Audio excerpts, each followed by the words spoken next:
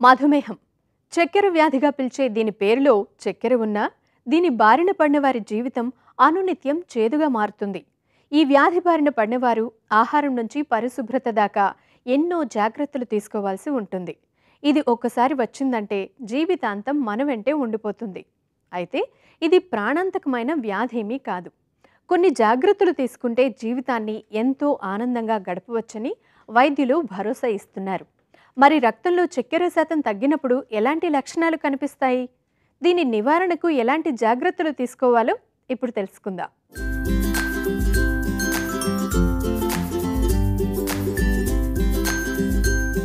రక్తంలో గ్లూకోజ్ స్థాయిలు పరిమితికి మించి పెరిగిపోవడాన్నే మధుమేహంగా చెప్పవచ్చు.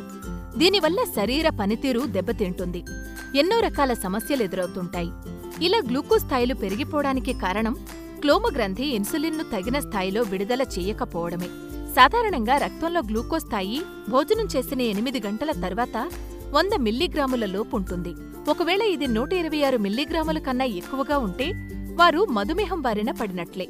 ఇక భోజనం చేసిన తరువాత చేసే సాధారణ రక్త పరీక్ష గ్లూకోజ్ స్థాయి 140 మిల్లీగ్రాముల నుంచి 200 మిల్లీగ్రాముల వరకు ఉంటుంది. ఇది 200 మిల్లీగ్రాములు దాటితే మధుమేహం దరిచేరినట్లే. డయాబెటీస్ ఉన్న వాళ్ళంతా ముఖ్యంగా తెలుసుకోవాల్సిన విషయం ఏంటంటే హైపోగ్లైసీమియా గురించి. రక్తంలో గ్లూకోజ్ తక్కువ ఉండటం వల్ల వచ్చేటువంటి నష్టాలు రక్తంలో గ్లూకోజ్ ఎక్కువగా ఉంటే వచ్చే నష్టాల కన్నా కూడా ఎక్కువ. ఈ విషయాన్ని అందరం డాక్టర్లు కూడా చాలా నొక్కి ఈ విషయాన్ని చెప్తూ ఉంటారు. ఈ రక్తంలో గ్లూకోజ్ 100 కన్నా తగ్గుతున్న కొద్దీ ఇక హైపోగ్లైసీమియా వచ్చే లక్షణాలు డయాబెటీస్ వాళ్ళల్లో ఎక్కువగా ఉంటాయన్నమాట. మాకు రక్తంలో గ్లూకోజ్ లెవెల్స్ని బట్టి మనం హైపోగ్లైసీమియా అనే దాన్ని, అంటే షుగర్ తక్కువగా ఉన్నది అనేదాన్ని మనం డయాగ్నోస్టిక్గా 50 మిల్లీగ్రాముల డెసిలీటర్ రక్తంలో గ్లూకోజ్ ఉంటే హైపోగ్లైసీమియా అని అంటాం.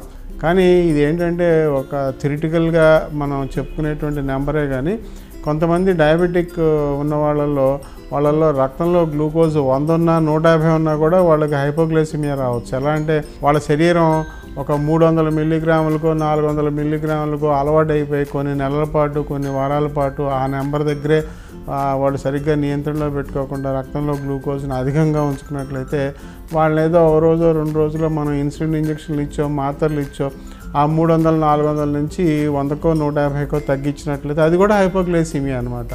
సో హైపోగ్లైసీమియా అనేది ఏంటంటే రేట్ ఆఫ్ ఫాల్, అంటే మనం 500 నుంచి 200కి తీసుకొచ్చిన హైపోగ్లైసీమియా అనమాట. కాబట్టి హైపోగ్లైసీమియా అనేది రేట్ ఆఫ్ ఫాల్ మీద ఆధారపడి ఉంటుంది. రెండోది లెవెల్ మీద. లెవెల్ అంటే 50 మిల్లీగ్రాములు అనమాట. రక్తంలో సాధారణంగా ఉండాల్సిన దానికంటే తక్కువగా చక్కెర స్థాయిలు ఉండడాన్ని హైపోగ్లైసీమియాగా పేర్కొంటారు. ఇది చాలా ప్రమాదకరం. మధుమేహం ఉన్నవారు మాత్రలు వేసుకుని ఇన్సులిన్ తీసుకుని ఎక్కువ శారీరక శ్రమ చేసినా వ్యాయామం చేసినా హైపోగ్లైసీమియా సమస్య తలెత్తుతుంది. అంతేకాకుండా ఇన్సులిన్ మోతాదుకు మించి తీసుకోవడం, ఎక్కువ సమయం పాటు తినకుండా ఉండడం వల్ల కూడా ఈ సమస్య తలెత్తుతుంది. హైపోగ్లైసీమియా సమస్య కనిపించినప్పుడు ఉండే లక్షణాలు: ఆకలి, వణుకు, అశాంతిగా ఉండడం, చెమట పట్టడం, మైకం లేదా తల తిరగడం, నిద్రమత్తు, గందరగోళం, మాట్లాడటంలో కష్టం, ఆందోళన, బలహీనత వంటి లక్షణాలు కనిపిస్తాయి. నిద్రపోతున్న సమయంలో కూడా హైపోగ్లైసీమియా యొక్క కొన్ని సంకేతాలు కనిపిస్తాయి.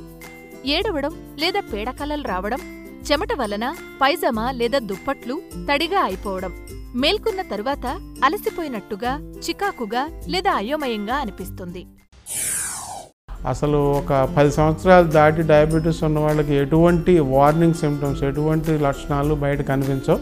రక్తంలో గ్లూకోజ్ తగ్గిపోయినా కూడా వాళ్ళకి అలా 30 మిల్లీగ్రాములు అయిపోయి కోమాలోకి వెళ్ళిపోతారు తప్ప బయట ఏదో చెమటలు పట్టడం లేదా కాళ్ళు చేతులు ఉండడం అలా జరగదనమాట. కొంతమంది అయితే నెలకోసారో లేదా 2 నెలలకోసారో ఆ 14 రోజుల పాటు ఆ కంటిన్యూస్ CGMS అంటాం, ఆ పరికరాన్ని అమర్చుకుని వారానికి ఎన్నిసార్లు రక్తంలో గ్లూకోజ్ తగ్గుతుంది అన్నది కూడా తెలుసుకోవచ్చు.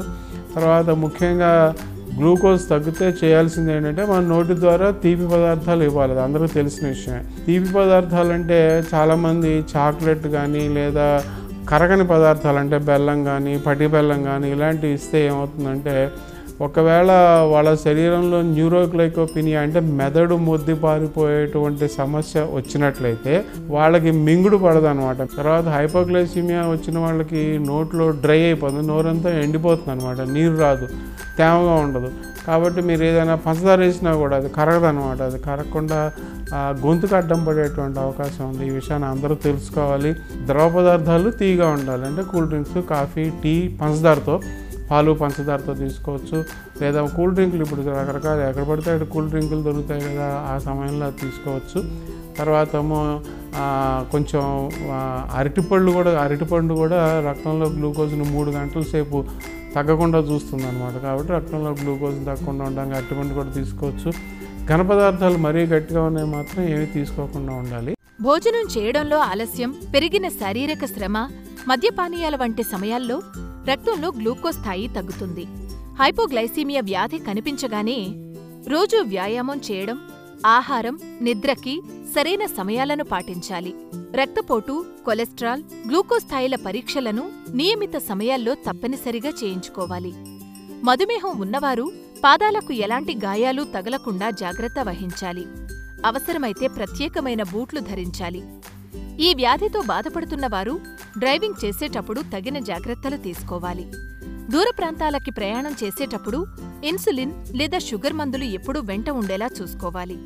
ఇక హైపోగ్లైసీమియా సమస్య నుంచి వెంటనే బయటపడేందుకు 3 లేదా 4 గ్లూకోజ్ మాత్రలు కానీ, కప్పు గ్లూకోజ్ నీరు లేదా సగం కప్పు ఏదైనా పండ్ల రసం గానీ, సగం కప్పు ఒక సాధారణ చల్లని పానీయం గానీ తీసుకోవాలి.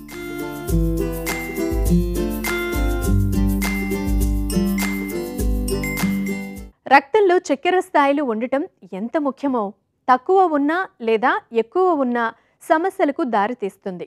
రక్తంలో చక్కెర స్థాయిలు తగ్గిపోతున్నట్లు గుర్తించగానే వెంటనే వైద్యుణ్ణి సంప్రదించి తగు సలహాలు పొందాలి. అలాగే హైపోగ్లైసీమియా వ్యాధికి గురికాకుండా జీవనశైలిలో మార్పులు చేసుకోవాలి.